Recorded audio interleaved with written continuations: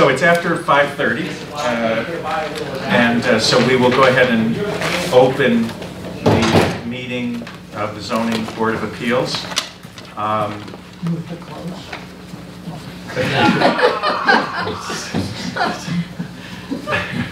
It's been a long holiday season. Yeah, I know.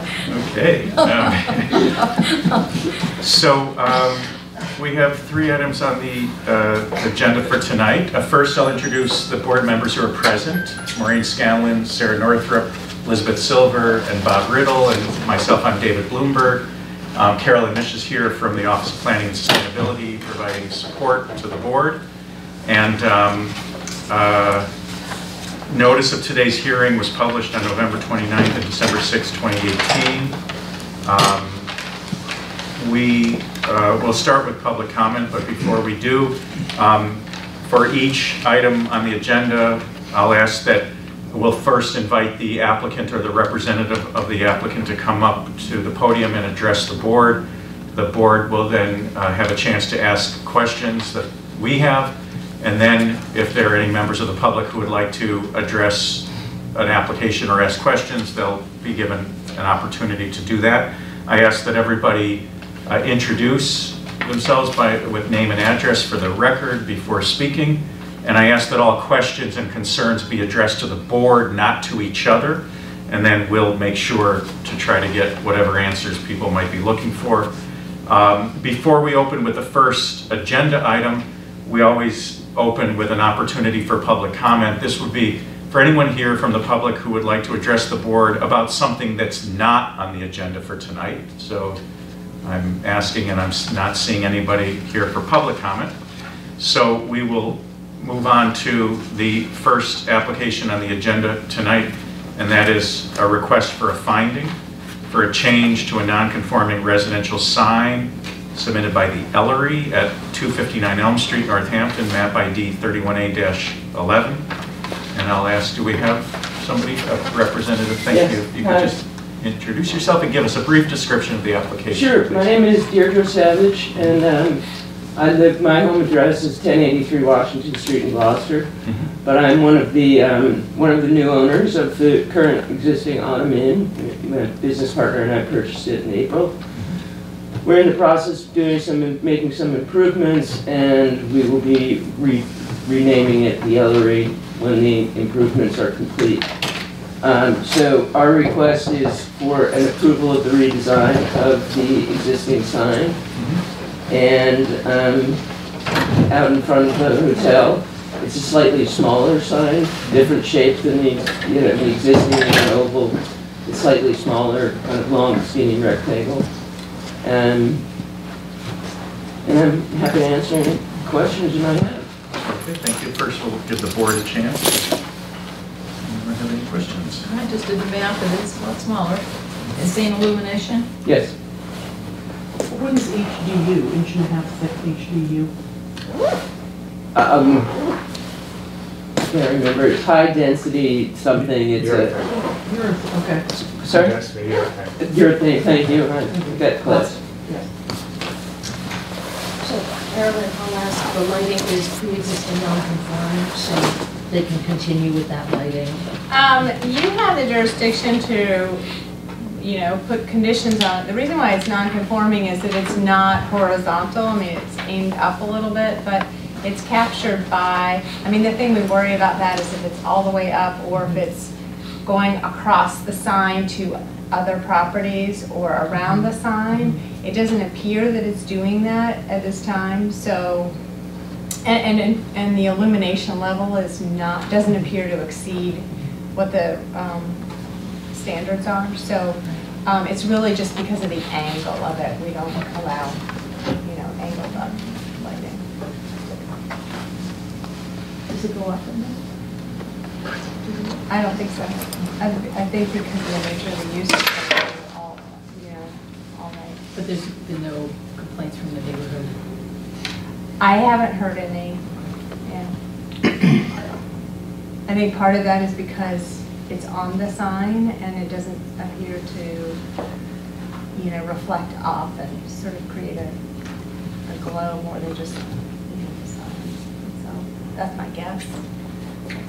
if the direction of it is that exact, this sign is a little lower. It will be targeted on the sign. The heads are adjustable, so I'm acutely aware of the sensitivity, and it will be on the sign.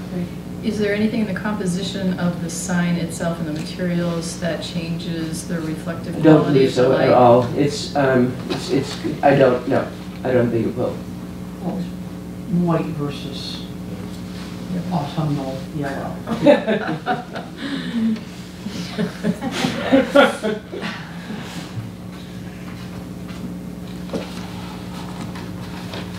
Any other questions from the board? No? No? And is there anyone here from the public who would like to address the board about this application? See nobody? Excuse me, which application is that? For the Ottoman? Yeah. The sign for the Ottoman, the change to the sign in front of the Ottoman on Elm Street. Well, I own 289 Elm, which is a couple of houses down. The only thing I was concerned about was, are they going to change the structure of the building? Well, that application isn't before us. I don't know if you're able to answer that. We're but- not changing the structure, if Yeah. anything. This is just for the sign, and the applicant is saying there's no plan to change the structure of the building. Although that's not before this board right now. Right now, it's just the request for the finding. Well, the articles that I saw online, they said that for now, they just wanted to change the sign, but it didn't give any specifics about changing the structure, because this is a historical area and a residential Yeah, neighborhood. it's in the Elm Street Historic District, right? So any change in the appearance would have to be approved by the Elm Street Historic District Commission. And But that's you're not not giving before us. them Nobody's permission to change the structure asked. No. just unless the sign. Historical Society agrees with it? Is that what I hear? Say that again, please. In other words, it seems to me that you are not going to give them permission to change the structure. Correct, that's That is not, well, that's not what we're unless doing the here. Historical Society approves it. Right, and we're not even being asked for permission to Okay. change the structure, just the sign. Then it was just a mistake how they wrote it. You know how I see, sometimes I they see, write yeah, articles yeah. Maybe that the newspaper. leaves things Yeah, hanging and you don't Yeah. really know what's Yeah. going on. Yeah, and your name, please? Just Delia Martinez. okay. I own 289 Elm Street. Thank you. Anyone else from the public with a question about this application? If not, do we have a motion to close the public hearing for this application? Motion closed. Okay, second. Okay, all in favor? That's unanimous. And a motion on the request for the finding. I will make a motion that we approve a finding for change to a non-conforming residential sign by the Ellery at 259 Elm Street, Northampton, map ID 31A11.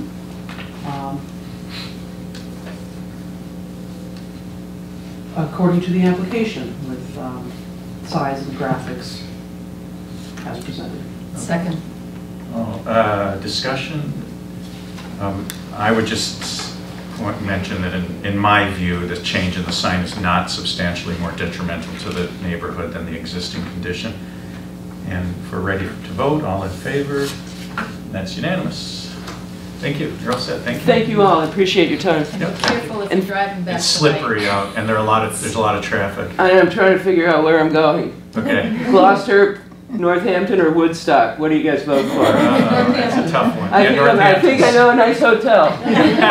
Thank you all. Thank you. Good luck. Thank you.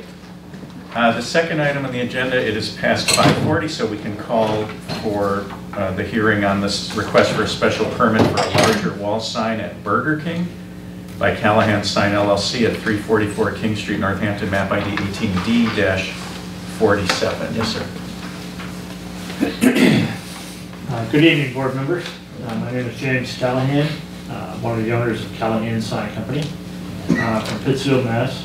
And I'm here before you tonight to request permission to add a tagline to the front of the restaurant, which is part of the Burger King corporate branding for all their stores. And apparently this exceeds the square footage allowed by the zoning. And and it is a small, well, not small, but it's letters on the front of the, freestanding letters on the front of the building that read flame growing since 1956.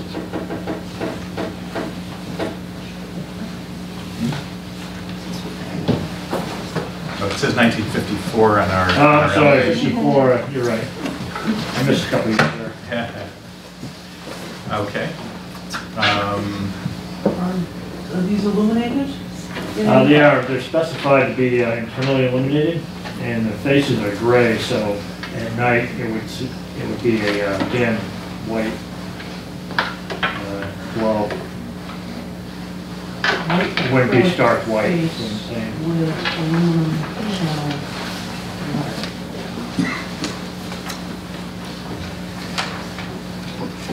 So, it looks like in the drawing, with the facade of the building, it looks like these are letters individually standing there. They're mounted to a bottom raceway. It goes across the front of the, they're actually attached to the top of the canopies. Those are open canopies that go around the building. So it isn't that there's a panel behind them that's lit up, it's that the individual letters, Correct. they're each made of white acrylic Right. with lighting.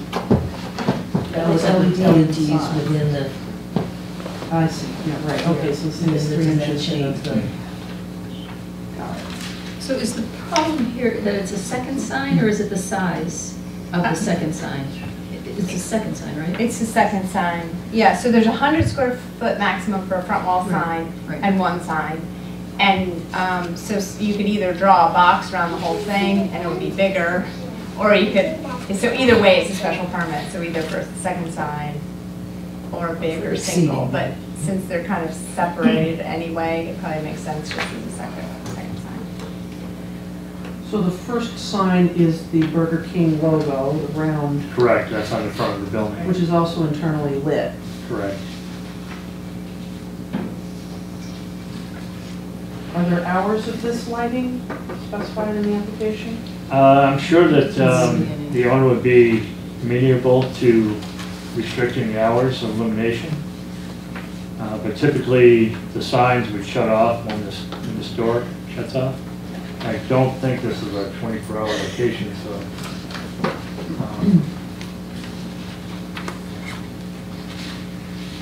So the first sign is, let's see, it's 6-foot diameter, that makes it somewhere around 36 square feet. Correct. 36, 6 by 6. 3 pi, Circle. 2 pi r, yeah. 3.1. And so the size of the entire flame grilling since 1954 It's 27.97 square feet. which is in the individual letters. Right. Do you have a cross-section drawing? Yes. Yeah.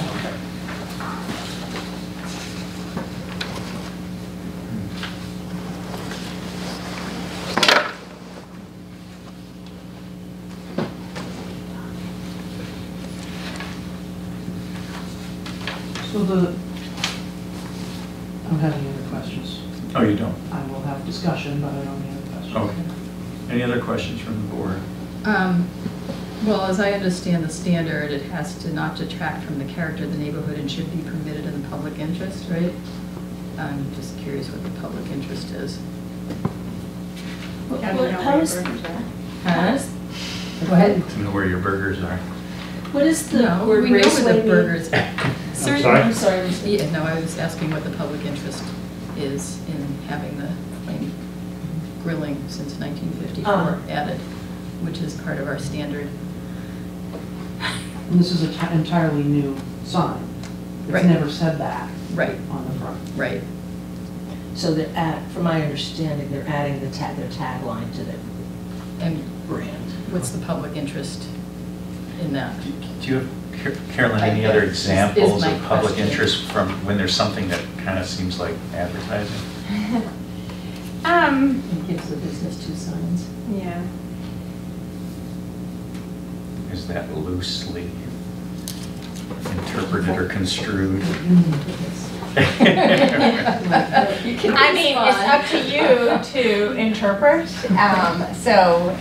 There's no specificity about what that is. I mean, typically, sort of pulling back, not just looking at a particular tagline issue, but sort of thinking about what message is important to making sure people understand where they're going, you know, when they get to a place. Sometimes extra signs are necessary for that, just added information.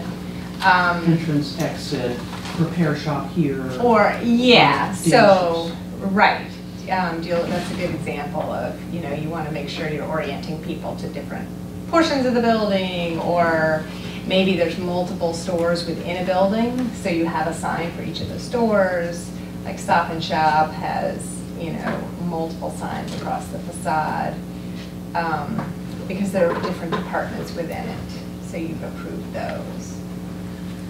I guess in the We have- loosest sense, you could suggest that it's enhancing commerce to enable Burger King, but you could apply this to just to swallow up the rule, I guess, to enable Burger King to use their national new branding to help ensure what they perceive to be increased likelihood of success as a business, but that's pretty extreme.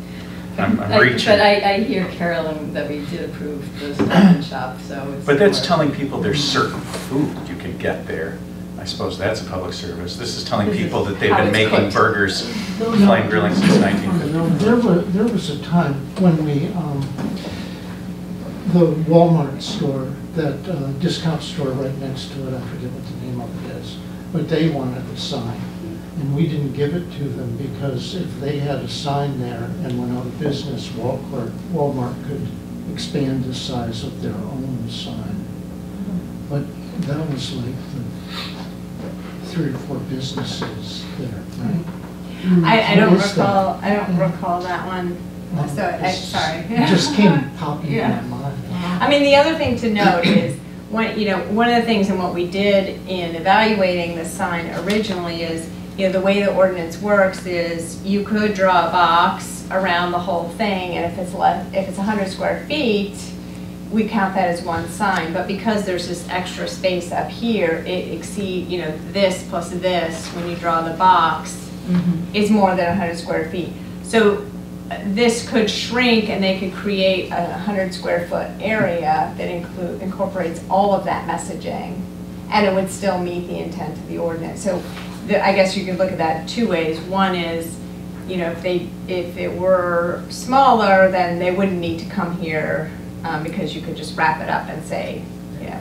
On the other hand, if that's the case, and they could do it with a logo and tagline,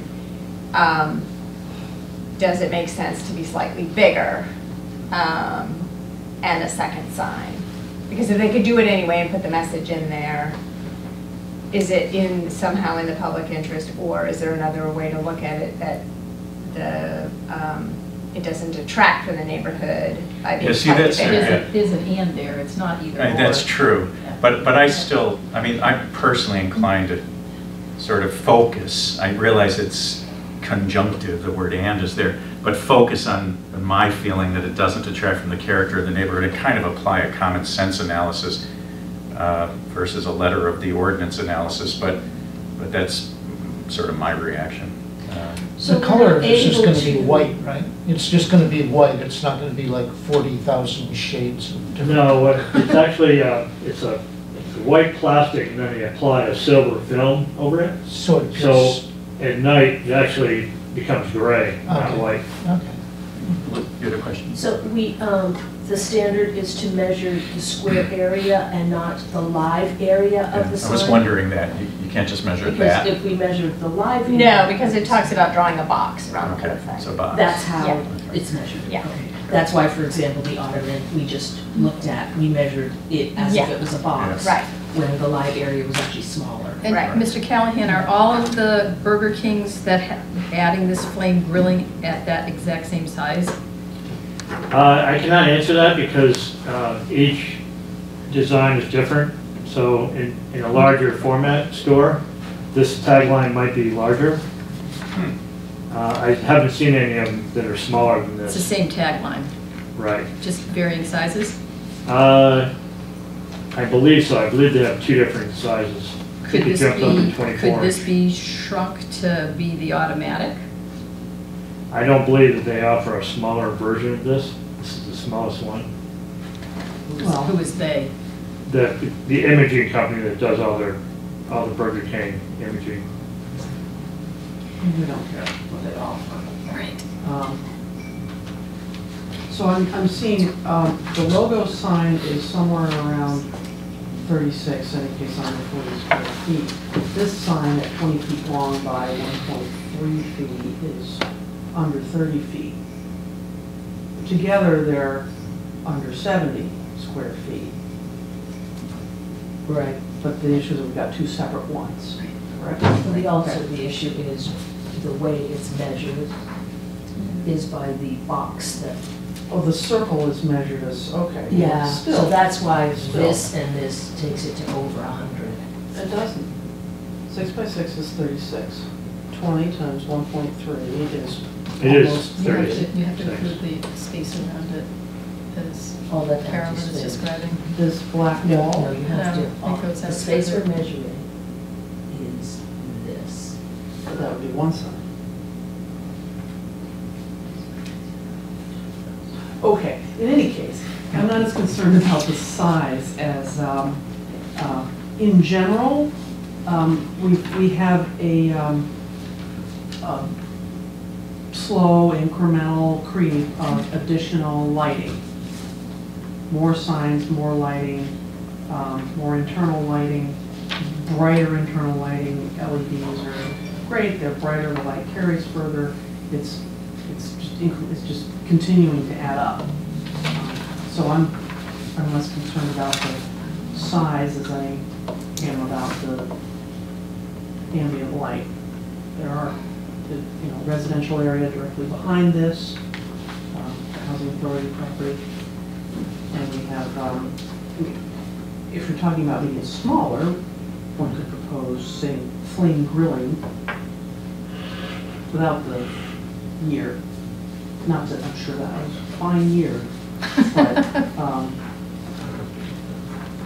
if we're concerned about But size. isn't the issue of, I'll call it light pollution, governed separately by the, what is it, the dark skies provisions, or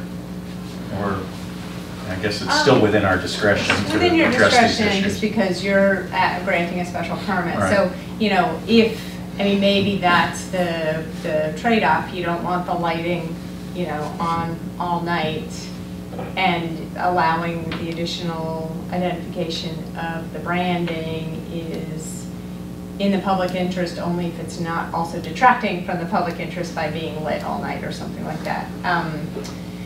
But I think it makes, so you do have the jurisdiction about the light. I think it probably makes sense to sort of think about the size in the context that, as Sarah was noting, if you add the two pieces together, it's still less than 100 square feet, even though, typically by right, when we look at it, we say draw the box. So,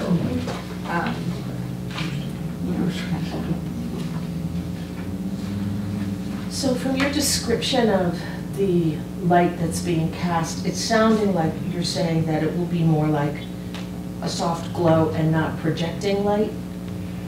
Correct. The lighting is contained within the letters, and the way to make the sign is that they put a silver film over it, so that it's not glaring white. It actually becomes more like a gray, like a light gray color. If the hours of lighting are a concern, I can ask if the board would approve it, I can request that the hours of this sign be limited to, 10 o'clock at night or something like that, if that's a concern. Or when they're open. And what about just limiting it to the flame grilling? And if you move that over a little bit to our left as we're looking at the sign, and it's all contained within there, then it would be within that 100 square feet, wouldn't it? It would also potentially look like the sign's not functioning properly. It could also just look like some are lit and some are not, like the bulbs were lit. Why would If someone just flame grilling is lit, you mean, and not No, sinks? and not including the rest of it, just having the flame grilling. Oh, you mean eliminating the verbiage, not the light? eliminating that end of the sign and I then suppose centering we're the tinkering with flame a under Yeah. national Yeah, corporation to it do that. feels a little bit to me like micromanaging, I but mean, it you is might- within our sure. discretion. You might just say, instead of saying cut it off, say that the size can't be more than X, you know, to fit in with a 100 square foot box, and they can figure out what What part they they want in want. it. Yeah. 100 square Interesting. foot box is gonna could fit a lot more verbiage in it than we see here. Well, that's true.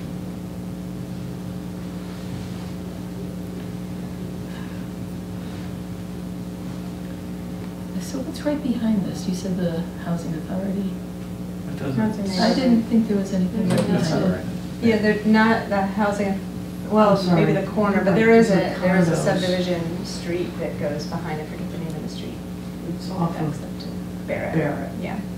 there's a bunch Is of, that Hathaway Farms or something? yeah, I think. There's something so. before that. Coach Light, no, not Coach It's No, Light. like that's too on far Barrett, back. that's on Barrett. But in any case, we're in, residential, and yes, this is how we business. And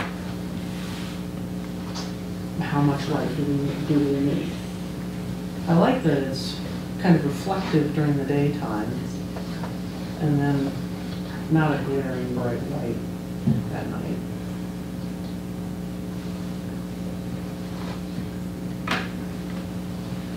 I feel in support of wanting the business to do well, that they've gone in a direction where they're trying to differentiate themselves from McDonald's, from their competition. So I get the rationale for wanting to really add this tagline to their brand.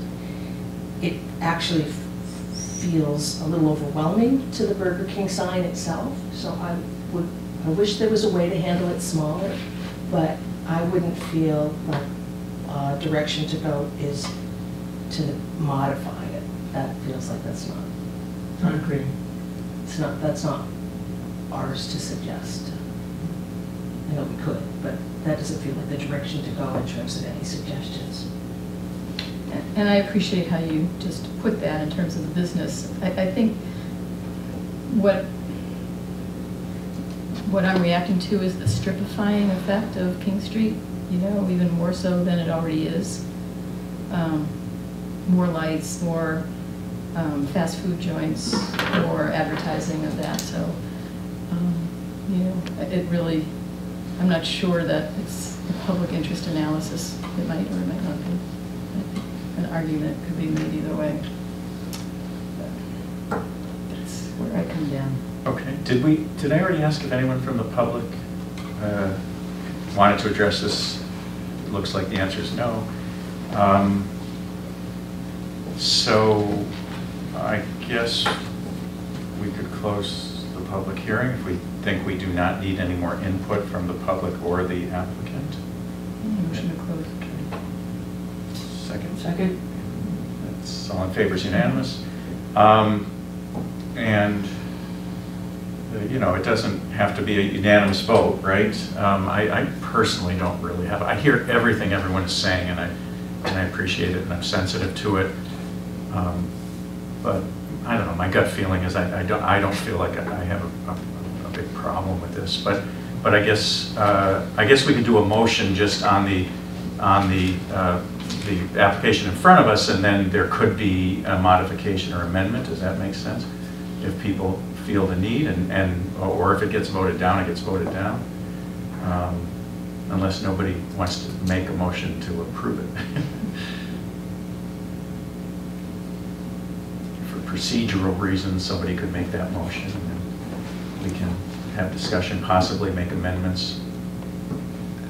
Okay, so for procedural, I will make the motion to approve the permit for the larger wall sign at Burger King by Callahan Sign, 344 King Street, map ID 18D47. And you reserve the right to amend your own motion. Yes. So, second, or, and then discussion. Yes. Go ahead. Well, I'm just rereading the zoning.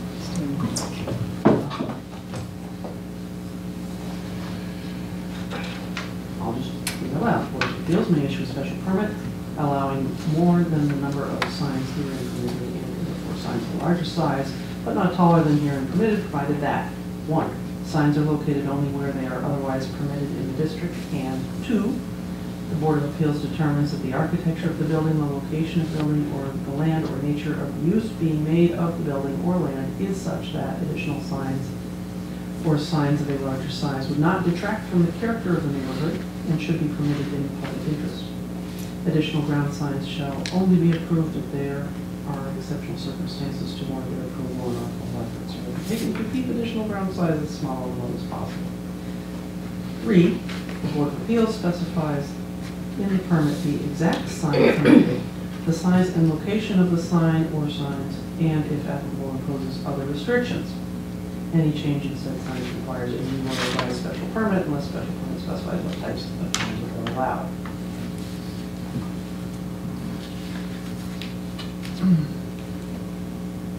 So does anybody want to propose any amendment to the motion? I would propose that the illumination be turned off at close of business.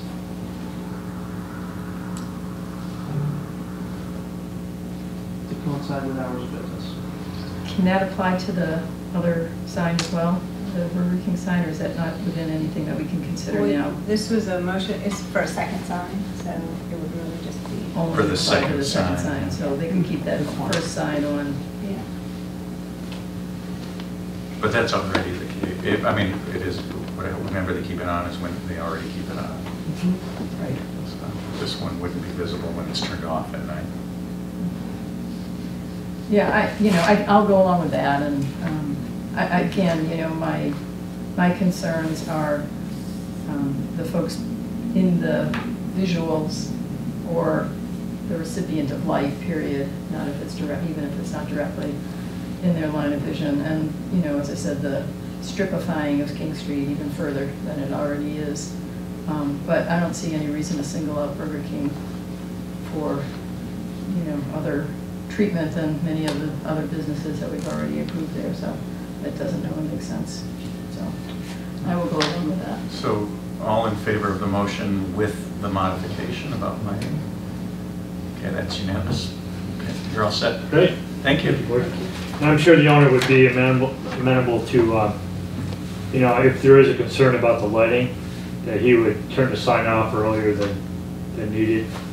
So sort of The informally, Burger if King there are logo is complaints. what people identify the building with. This is secondary signage. So if that's a concern, after the sign is up and it's a concern with the board, you get a complaint about it, I'm sure he'll be more than reasonable, and we can wire it so that sign can go off earlier. Okay, so Thank you. thank you. Thank you, board members. Thanks very Appreciate it. much. And moving on to the third and final application before the board tonight, it is a request for a special permit for sales as part of a home business by Ty Young? I'm sorry. That's okay. And this is for the property at 293 Elm Street, Northampton, map ID 31A-7. Hello. My name is Twee Win. It's not Twee Young. I don't. Oh. It was just an It was error. a typo, and one place spelled your name as if it were Young, so. It got carried Other through, places had it apparently. correct. It's Twee Win, and like he said, I live at 293 Elm. My family and I moved here 2 years ago from Portland, Oregon, and it's the first place that we've lived that we really want to set down roots. And we have a sunroom that's 8 by 20 that I would like to open up as an art store for local artists that I've met. There's a huge community, as you guys probably know, of local artists here, and I just keep hearing the same thing. And as a person who creates also, retail space is just not accessible to so many people. And the fact that I have this space in my house and there's going to be little to no overhead, I'd like to provide a space to community artists to be able to sell their things and possibly not have to mark up their art so much to cover the curator's costs. I'm requesting 2 days a week initially, possibly Tuesdays and Thursdays, normal business hours, 9 to 5. Okay. Questions? Is there enough parking, assuming you get traffic? Right, we live on Elm, which is a pretty traffic-heavy area as is. We have a lot of street parking right in front of the house, as well as a bike lane and then the traffic lanes. So we do have street parking. But no separate room in the Parking lot. driveway or parking lot? No, I have my own private driveway, but I don't see opening that up. You're not, it's not a corner lot, is it? It is. It It's is. the corner Elm of and Elm and Massasoit. Massasoit. Now I know where it is.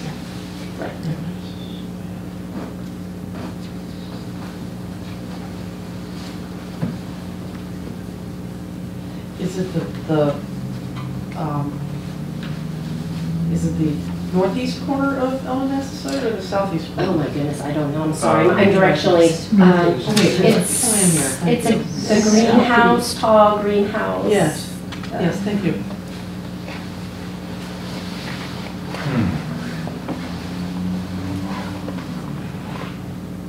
I think we have to be very careful about, on the one hand, the careful and carefully crafted and very detailed description of a home business, and on the other hand, a retail use in a strictly residential neighborhood. The Autumn Inn happens to be there, but that's been grandfathered in for at least 50 years. One thing the zoning ordinance doesn't allow is retail use in having stores, so to speak, in residential neighborhoods, but I might be getting ahead of ourselves. And yeah, we'll have an opportunity to expand on that, but it is a bit of a concern for me. Any other questions from the board? I'm interested in maybe. So you're an artist as well? No, I'm not, I just. So you just want to offer up your space to other artists? I create, I'm not a professionally trained artist, but I do create and I make things. I just don't like to refer myself as that, but yes, I do create things. And I will be opening it up to local artists as well. But you want to sell your things? Yes. But the other artists will be selling their things? Yes. So it won't be limited to the sale of items produced by the homeowner? On site? On site. No, I mean, I will have some of my things as well, but it's mainly like curating other local artists' things. I don't have questions, but I would like to hear if there are people here. Yeah, absolutely. We'll give people a chance to talk. If there, we can always come back to board questions, so should we go ahead and? Yeah. Okay, so is there anyone here who would like to ask questions about this application? And I would ask that you direct the questions to the board, and then we can in turn ask questions of the applicant. Yes, ma'am. I think you raised. Well, I have some statements to make, so you tell me when I can talk about it. I own 289 Elm Street, which is Sure. right next to her house. Yeah, sure. If you want to make your statements, we're ready to hear them. I can do it now? Sure. Maybe we'll trade places if you wouldn't mind sitting for a minute now.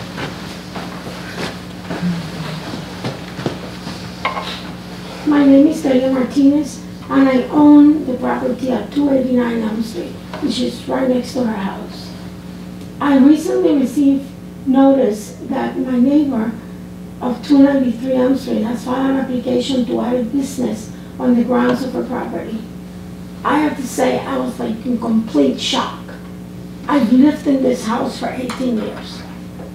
If the zoning board grants this permit to add affordable living and work spaces next to my property, it will significantly and negatively impact my home and my home's value.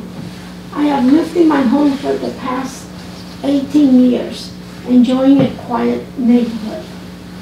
Granting a permit for sales as a part of a home business in a historical, quiet neighborhood will create noise and will increase pedestrian traffic next door. This situation will impact the tranquility and peace and quiet of my residents. I have made a significant investment in this quiet and historical neighborhood and do not want my home value to decline due to the presence of a business next to my house. Enclosed is a letter from Goggins Real Estate stating that the serious effect of this zoning permit will have on the value of my property. It is my sincere wish that the zoning board will not grant this permit, which will result in the destruction of a quiet residential and historical neighborhood. I also have the letter from Goggins Real Estate, and it says, application for a new business at 293 Elm, to whom it may concern. We have been informed by Delia Martinez, the owner of 289 Elm Street, that the owner of the abutting property wishes to add a business on the grounds. We believe that the proposal of affordable living and work spaces in the neighboring property could create noise, traffic, and congestion problems, which might immediately impact the tranquility and value of Mrs. Martinez's property. Mrs. Martinez has invested quite a lot into her Victorian home.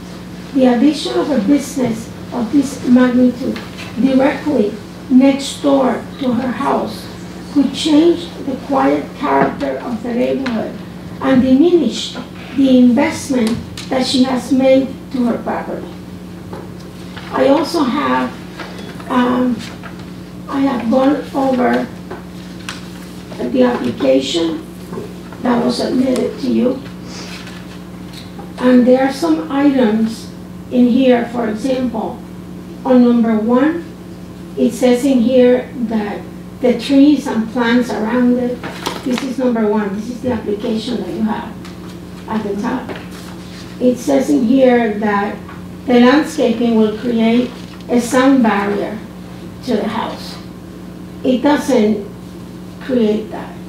It's just, there's some small bushes and a couple of trees, but I've lived there and I've used my side porch all the time.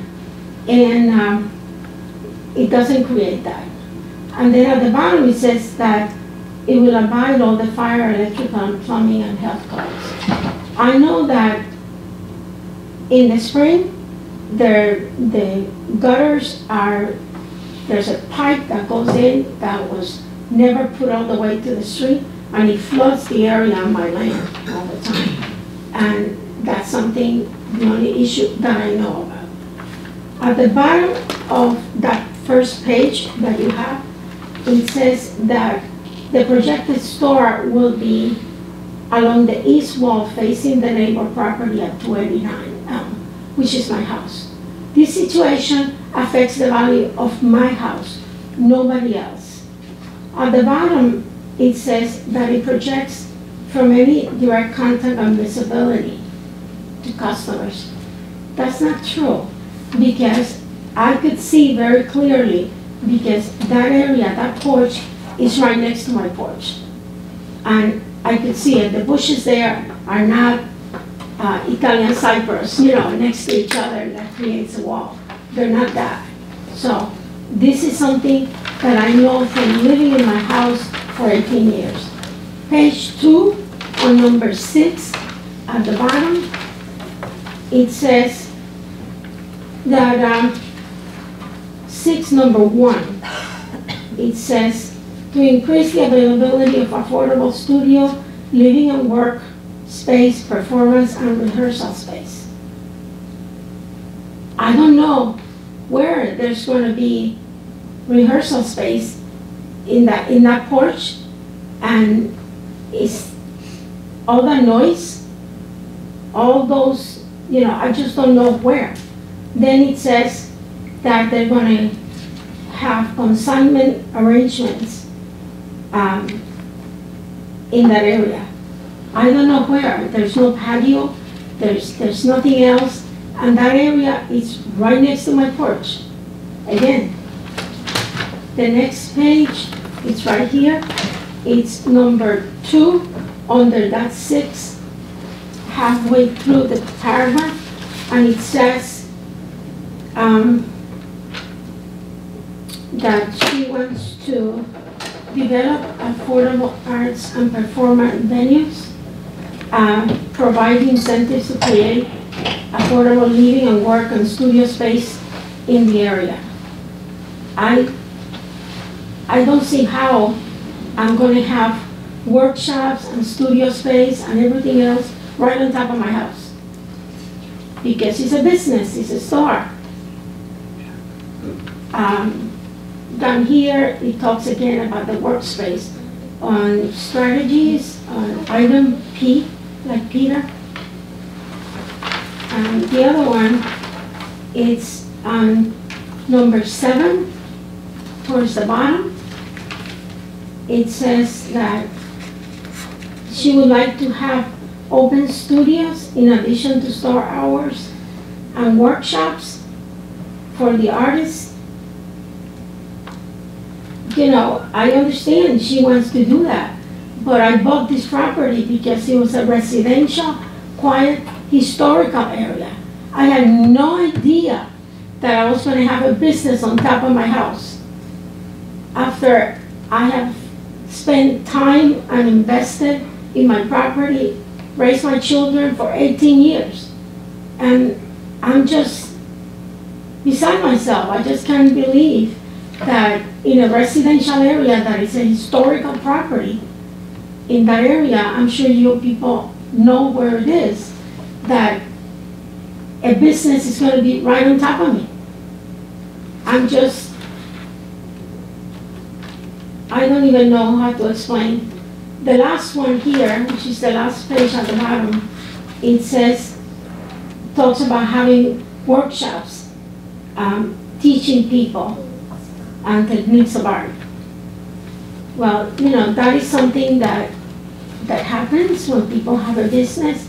But again, I am very, very concerned that I have spent so many years and invested so much in living in a quiet historical neighborhood. I'm going to have a store on top of me. It was my understanding that that area was supposed to be a residential historical area, that I was never going to have this problem. That's why I've invested so much in it. And I've raised my children there. And I'm just beside myself. I just can't believe it. It's true, isn't it, that it's supposed to be a residential area? Well, that's one of the things that we will be discussing right this evening.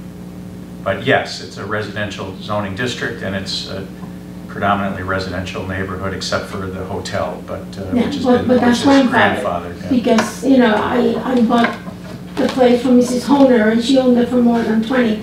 So I know about 50 years, that was there. Right. Because I spoke with Mrs. Honer before I bought my place. Right. She used to own it, and she said that was there when she bought the place many years ago.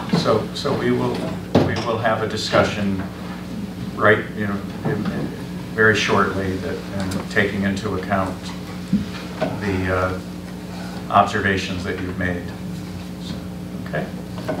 Thank you. Thank you. Thank you. I have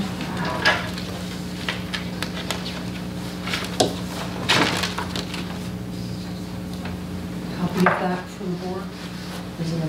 Is that the Goggins letter? I have, this is my letter, and this is the letter from Goggins. Thank you. We'll pass that around and make it a part of the file.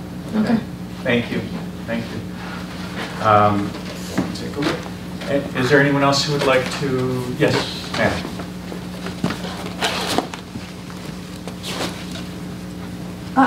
First of all, thank you for doing this job. It hasn't gotten any easier over the years,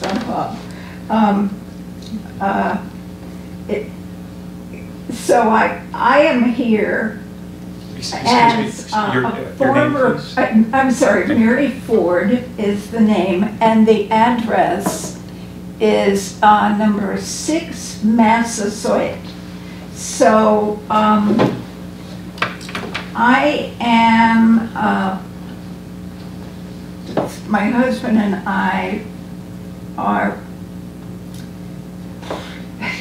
across the street from the neighbor on Massasoit who is next to Tree and Julia and Ben.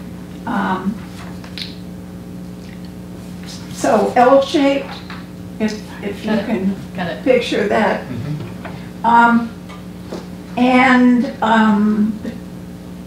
That neighbor and our house are on opposite sides. The first 2 houses that face Massasoit. The corner houses are both nice big Victorians that face Hamp.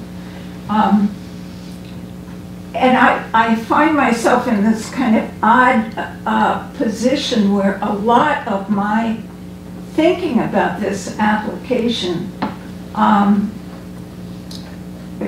goes back and forth, and I'm thinking about it from the history of how we've tried to do our planning and sustainability, and not just as a neighbor. So, first of all, as a neighbor, my husband and I really treasure this family, and we know that Ms. Young and her daughter both show signs of design creativity that really enriches our little corner on Massasoit, and I wouldn't have any fear that anything put into that sun porch wouldn't be tasteful and quiet, and if necessary shielded from 1 or 2 neighbors by planting another bush or 2. So that's not an issue for me. If you're going to make a change like this one that's proposed, this would be, I think, a perfect applicant. But there is the issue of, zoning in a larger sense and what its purpose is. And here again, I'm kind of torn back and forth. Most of you haven't been around in this function long enough to maybe know that in the 70s, Northampton had a real movement towards sort of purity of zoning. And residential lots were supposed to be made bigger. As you know, we've recently allowed them to be smaller again. But that was the movement in the 70s. And the little neighborhood businesses that were scattered around town were all therefore not lined up with the zoning unless they were grandmothered in, like the Autumn Inn, or the little grocery store in the neighborhood where we raised our kids on South Street, Mrs. Horseman's store. It didn't really need signage. We all knew it by the owner's name. and we saw it as a plus for the neighborhood. And I have no idea what it did to property values. But all around town, you now seldom see anyone with a storefront in a residential neighborhood.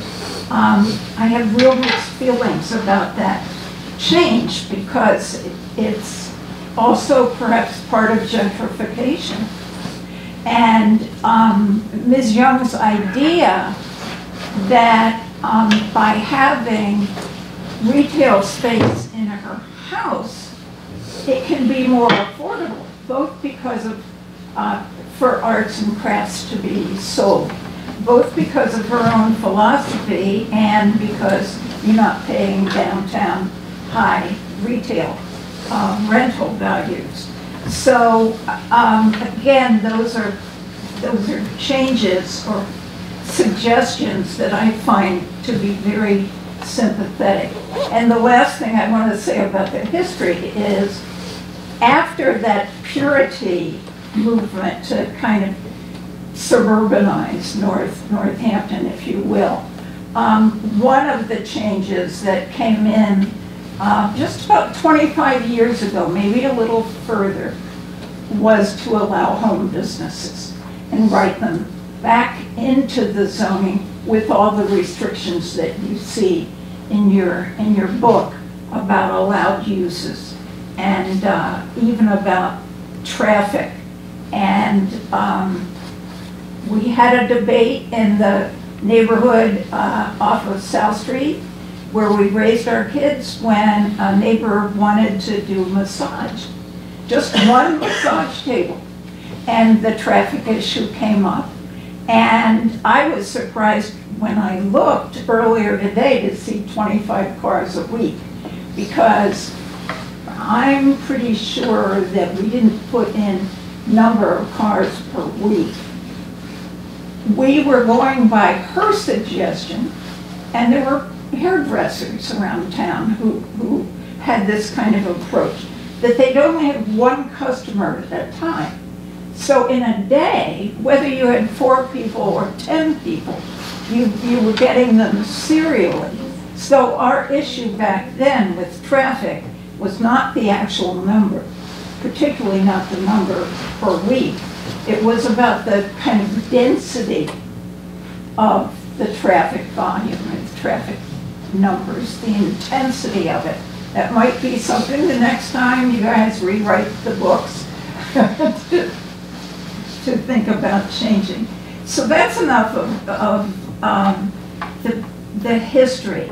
I guess, therefore, and my husband absolutely supports Ms. Young and has confidence that whatever she puts into that small portion of her home would not detract from our life as a neighborhood.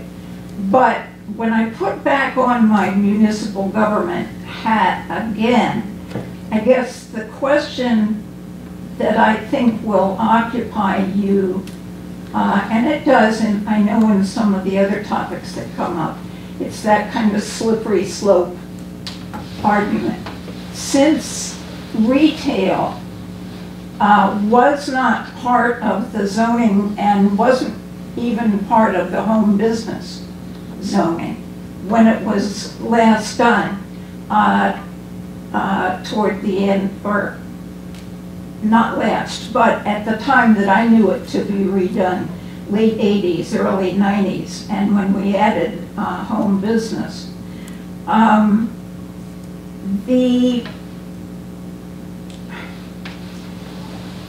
The idea of prohibiting retail as a category can seem overly strict when you read Ms. Young's proposal. But if you're worried about a slippery slope, you could say, okay, would Elm Street turn into something that you might see in Gloucester or Lenox in one of their historic touristy neighborhoods?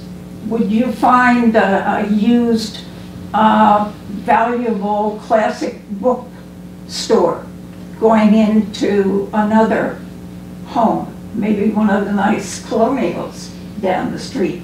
Would somebody want to put in retro clothing to sell to Smith students somewhere along the street? So I think that slippery slope idea is probably the biggest challenge to the application.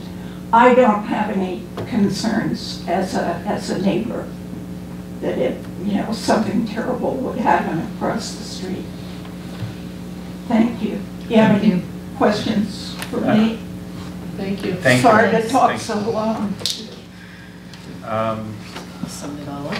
Yeah, that was actually, I think that perspective and history was very helpful. But I think where we are at this point in time in the evolution of our zoning ordinance is a place where a neighborhood like the Elm Street neighborhood, it's very clear that retail is not allowed for a home occupation, or at least the sale of something that's not produced by the homeowner. But again, I'll let other people say things if they want to. Am I allowed to? Yes, absolutely. Back up? Sure, if you'd like to respond, that would be fine. Yes. Sure. Well, I just wanted to address a couple of things that maybe wasn't clear in the application, in the way I wrote it, but when I'm asking for workshop space, I mean, it's an 8 by 20 sunroom. It's not huge. I understand the concern of increase in traffic and property value and people and all of that. But I just want everyone to keep in mind it's an 8 by 20 space. It's small. It's not Walmart, you know, and it's a very heavy traffic area. And legally, I think I am allowed to have 2 open studios already a year. And when I'm asking for workshops to share and teach art to the community, I'm talking about limiting it to no more than 10 people at a time. And with all due respect to my neighbor, I have more than that coming over to my house for dinner parties and just doing things anyway and never have any complaint. It's not a small house. I'm able to fit at least 30 people in my home at one point. And this isn't going to be a regular thing. It's 2 days a week, 9 to 5, normal business hours.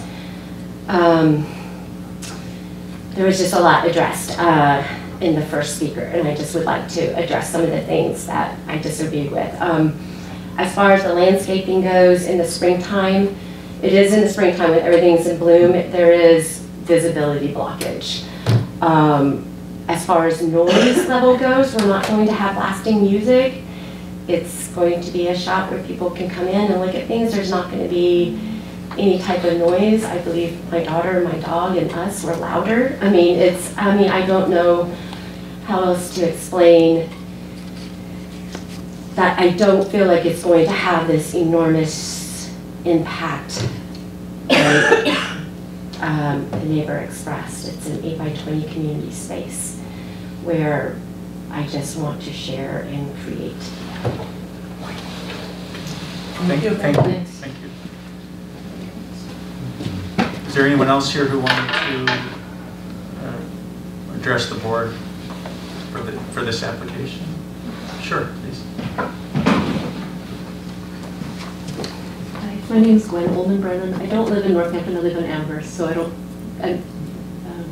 but Twee is a good friend of mine. I'm an artist, professionally trained, and we both moved here from Portland, Oregon, where there are a number of small independent businesses, and that's part of what makes that community that we left so special. And to me, I see that's what she's trying to do, is bring a small gallery space to support local artists, and I just admire what she's trying to do, and I support her. Thank you.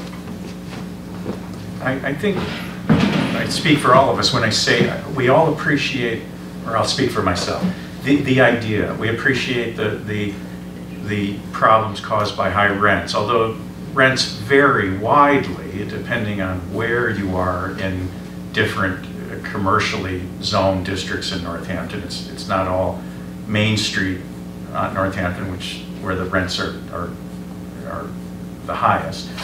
And the idea is one that it's hard not to support. The idea of making inexpensive studio space available, or space for artists to show and sell their work.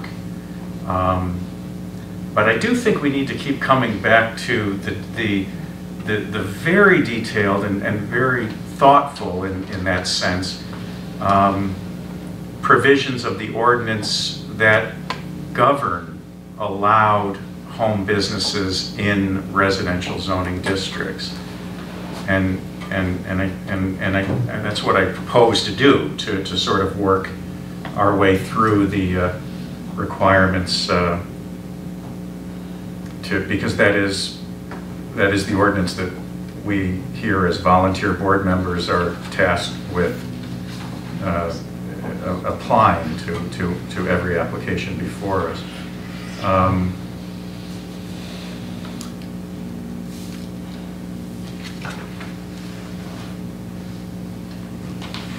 So I'm just looking at the ordinance.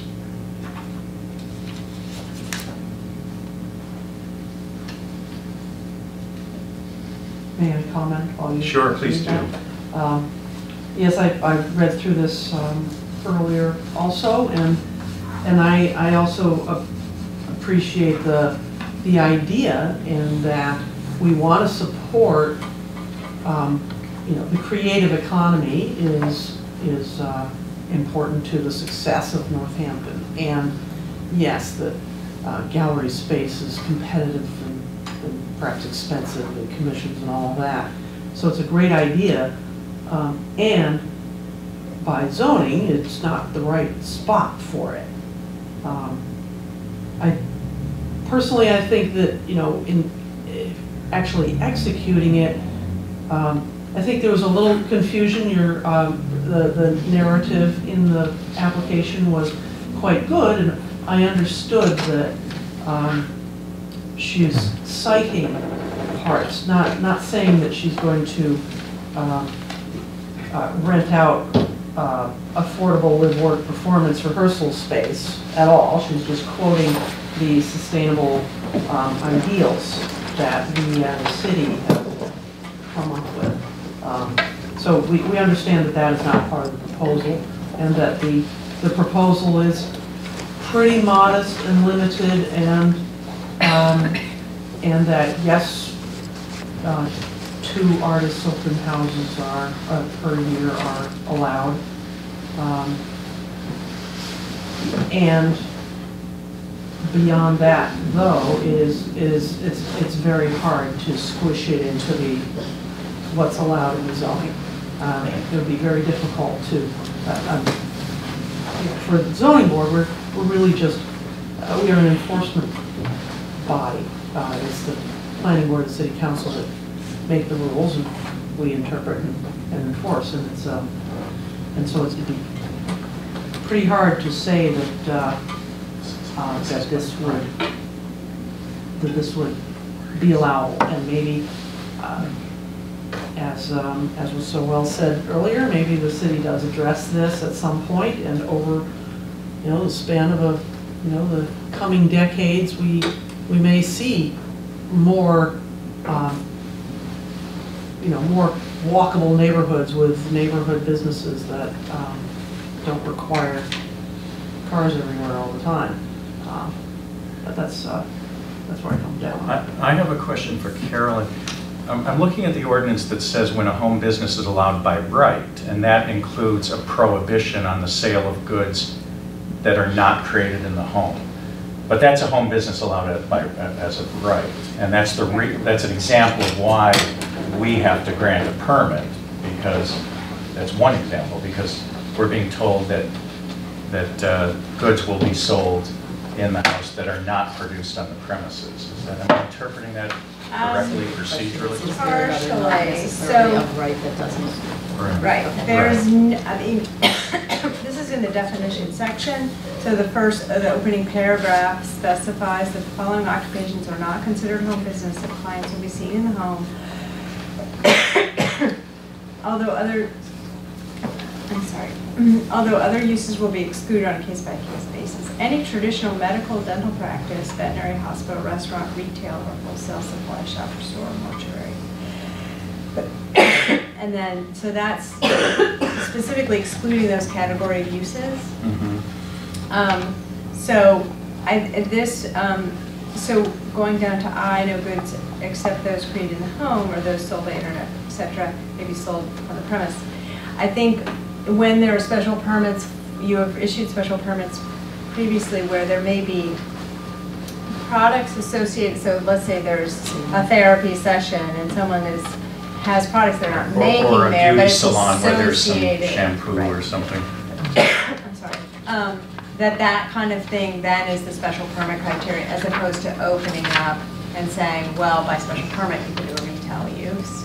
So specifically, retail is not considered part of a home. See, the biggest problem I'm having is that it almost feels like a request for a variance, in that retail is not allowed in a residential district, and I'm struggling with how to characterize at least some of the proposed use that has been described as something other than retail.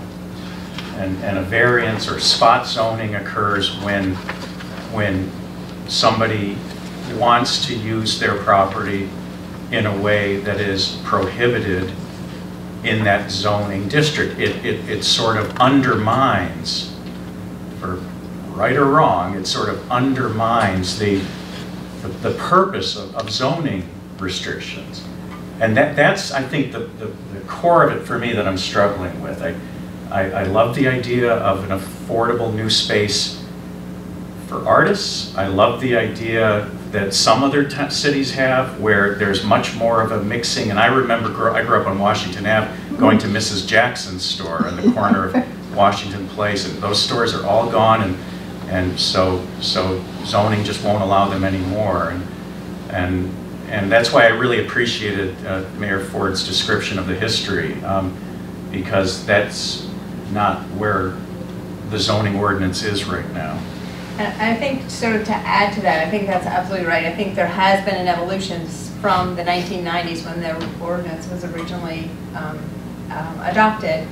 And that evolution has carved out allowances for artists and creative designers to sell their what they've designed and created on site, and then it's evolved more to say, okay, you can even go beyond that. You can have open studios twice a year. So it has been one of those ordinances that has evolved over time to keep up with trends in the community and broader than that, but also to acknowledge the fact that there are different business models and different lower impact kinds of things that people do out of their homes.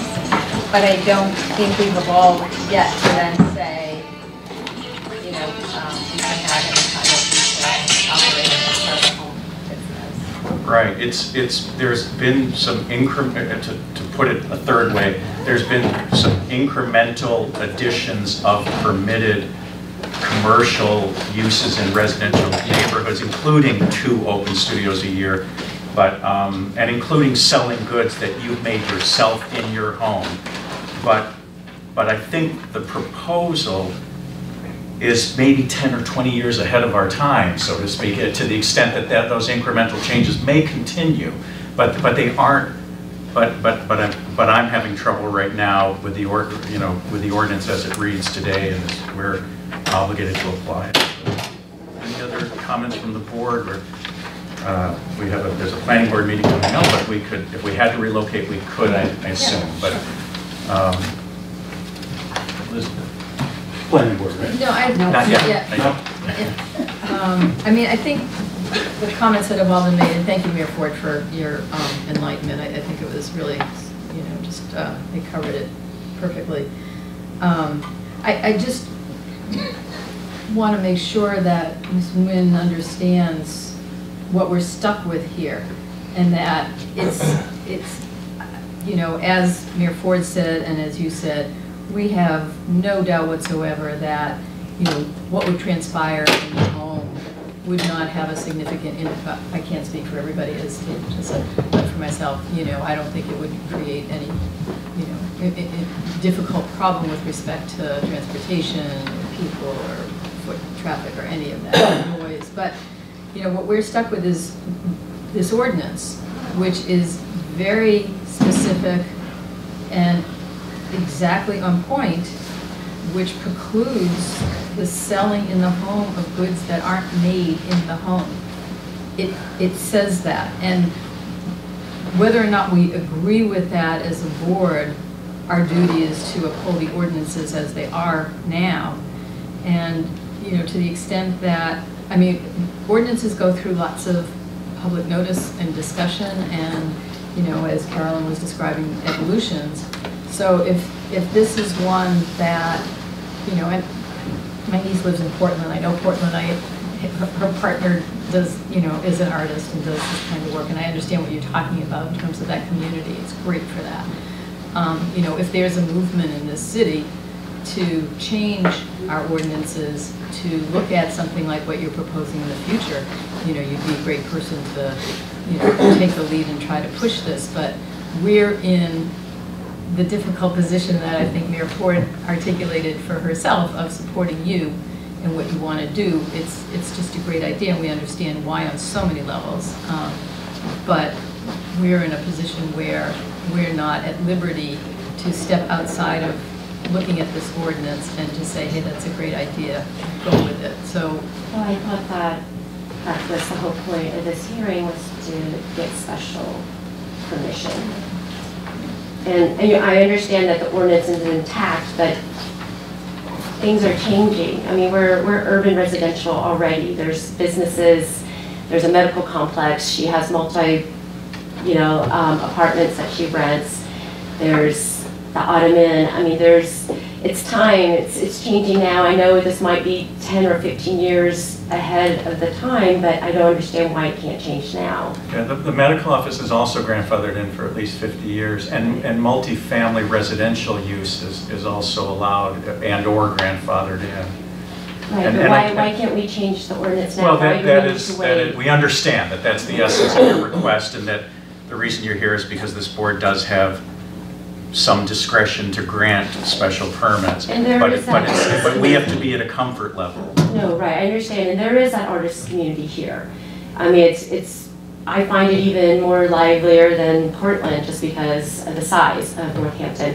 It's just, it's hard for us to get out there because we can't afford it. Nobody can afford it. Most of the creators I meet, it's second job because nobody can just afford to do this. This would be my second job. I'm a nurse by trade. You know, it's a need, and everything that I've read about the sustainability goals and the values of this city points to this change. Right. And I'm sorry, I sure. have more to say. Please, go ahead. And here's a person that's coming wanting to do that to your community, wanting to give up their time and energy and space, as well as give back to the community and be a nurse. And I want to do that, and all I'm hearing right now is that, well, we can't because there's an ordinance in place. And you guys are saying that this is such a great idea and it's wonderful and you guys support it. There's an ordinance in place, yes, but this is a special permit here, and you have to, each case is different. You know, and each house is different, and each...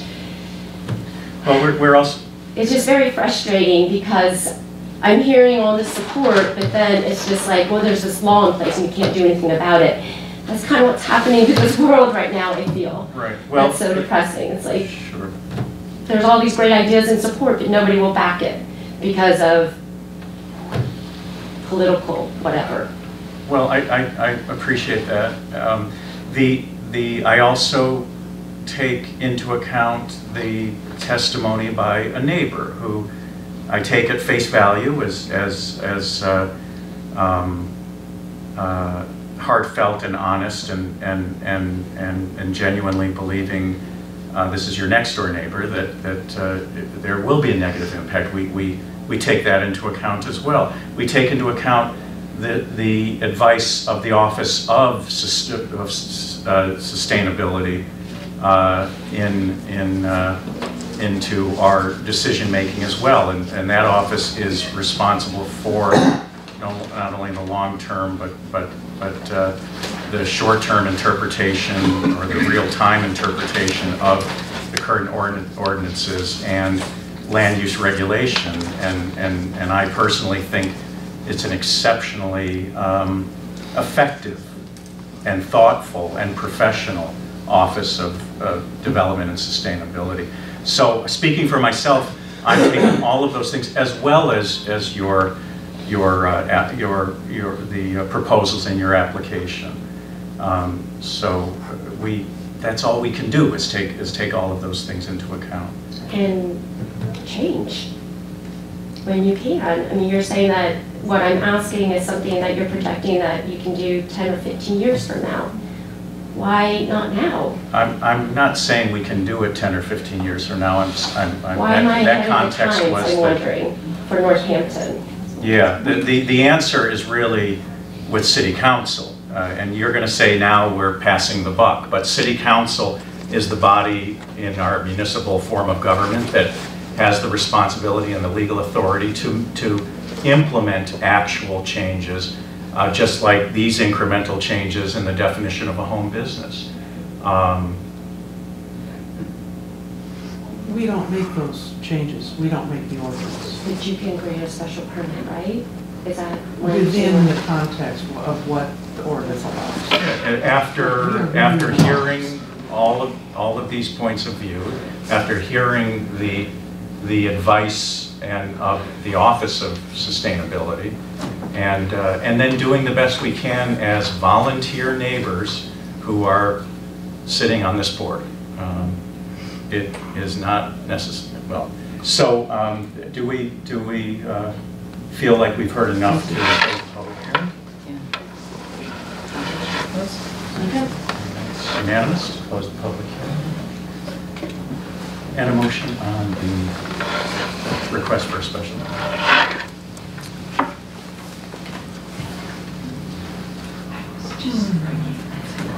Oh, do you need that?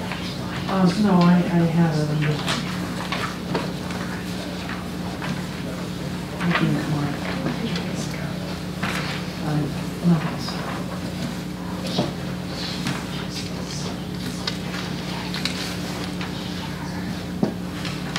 Looking at my basis.